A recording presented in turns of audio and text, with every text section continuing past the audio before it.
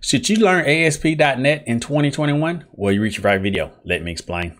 This video is brought to you by DigiLink Academy, your #1 source to learning programming fast and get to that six-figure freelance salary you desire. Our courses include our SQL Project course, our Freelance Kickstarter, our Python course, and our interview programming course, and much, much more. So if you haven't already, go ahead and click the link below to get to our free 7-step freelance guide so that we can help take your career to the next level. I'll see you guys in the course. All right, guys, ASP.NET is a very critical framework when it comes to C#. Should you learn it? Yes. Is it a very critical part of web development? Yes, you should learn it. But the problem is a lot of you guys are spread so thin on what to learn, you just don't know where to focus on. And ASP.NET, a lot of other frameworks, PHP, Laravel, Spring Boot, so many other frameworks out here, you are confused on what to learn first. If you do anything with C#, ASP.NET, web development, ASP.NET is the way to go. And we're gonna focus on that today here. So what's the benefit of ASP.NET? You guys are probably using a web browser or some kind of application right now, a web-based application. You see the power of web apps. ASP.NET gives you all of that in a structure where you can deploy things pretty easily. It's tested, it has structure, it's backed by Microsoft. A lot of good benefits. You need to learn ASP.NET.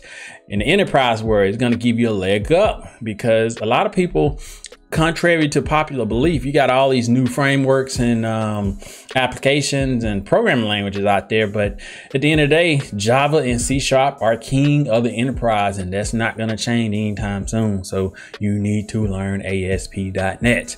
On top of that, you're going to have a lot of improvements to this as well. You got Microsoft continually adding to the toolbox, so you're going to always have that company backing that's going to help evolve this in the application development world. So you need to learn this, guys. This is very important that you guys know at the end of the day, you have a tool bag that's going to be current, that you can get a job today and you can go to basically any city in any major city in the United States, and they're gonna have some form of a C# job.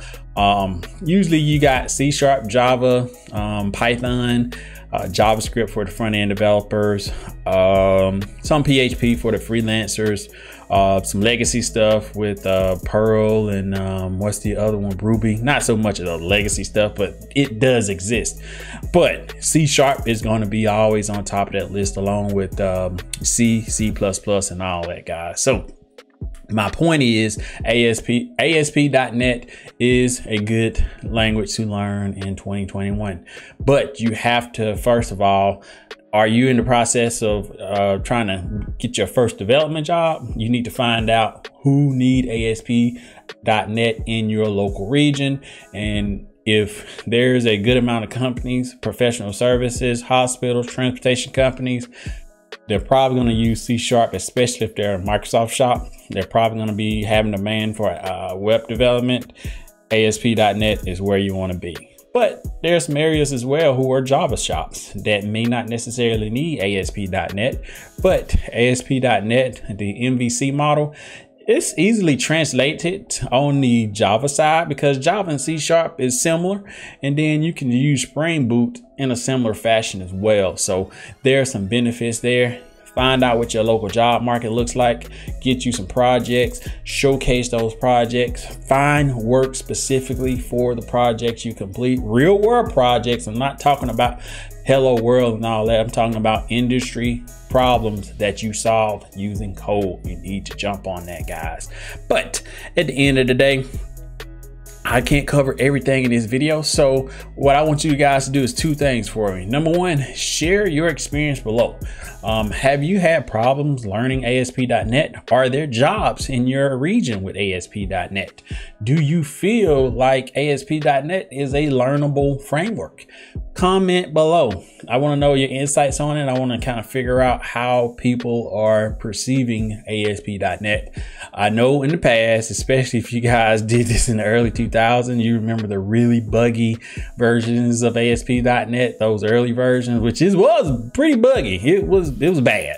but it's matured to the point to where it's pretty seamless once everything dialed in correctly. You got your systems in place, you kind of worked out some of the initial hurdles and challenges. Everything else works out pretty good at that point, guys. So let's do this. So you're gonna share that with me. The number one thing I need you to do. Number two, if you haven't already, go ahead. Links in the description box to my 7-step guide. We jump into ways you can learn fast, showcase your create projects and showcase them in your interview, and also be able to find work as well.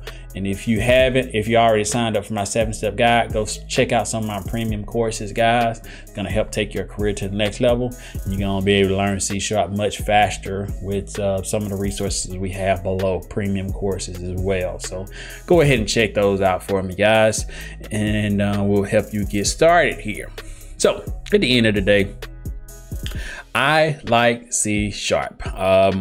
It's not the most easiest language to learn. It wouldn't be the first language I would get you to learn, unless you had a job out of the gate saying, if you learn C#, you would get this job. I always tell people, so I can get you some quick wins, start with PHP, JavaScript, or Python. Usually PHP, JavaScript, or Python. One of those three languages you learn first, because you're gonna get some quick wins. They got a huge community online. It's not that intimidating as a Java, C#, but you can really kind of learn how to do it in that non-enterprise world. So any of those three are good programming languages to learn first. Get comfortable with programming, learn how to write basic training applications and things like that. Hello world, print stuff to the screen, scripts on automating, open a program, that kind of stuff. Just the whole syntax of programming and the mindset. Once you kind of get those basic fundamentals out of the way, the arrays, the variables, all that stuff, then you jump over to C#, ASP.NET. Same concept apply. Syntax is a little different, but at the end of the day, if you get the basics down, you should be good to go on that. And I feel pretty confident you'll be ready to go on that, guys. So it's so much of a challenge for me to give everybody advice about different programming languages. I'm trying to do a better job at it. You got to understand that software development is evolving to a point that even though all of us are software engineers or developers, we're specific based off of the industry and the company requirements. So a software developer for Silicon Valley FANG company, and it could be drastically different than a software developer or software engineer for a professional services company, or for a transportation company, or for a hospital. Your day-to-day job will be different, even though you're using the same programming language. So my point is, there's a lot of different ways to become a software developer, but all of them start with getting that syntax together, learning on fundamentals, solving problems, guys. Just the basic stuff that most people forget. Y'all get into the tool bag and just think it's all about programming language, which programming language is a pretty good component of it, but you got to get into this problem solving, the troubleshooting, identifying the issues, and being able to bring all that together to become a more solid, a more refined, more mature developer. So at the end of the day, like, subscribe to the content. If you have additional questions, comment below. If you feel like this helped you out, go ahead, let's start a conversation below. Like, subscribe to the content. I'll put a link to my 7-step guide here, and I'll see you guys in the next video. Peace.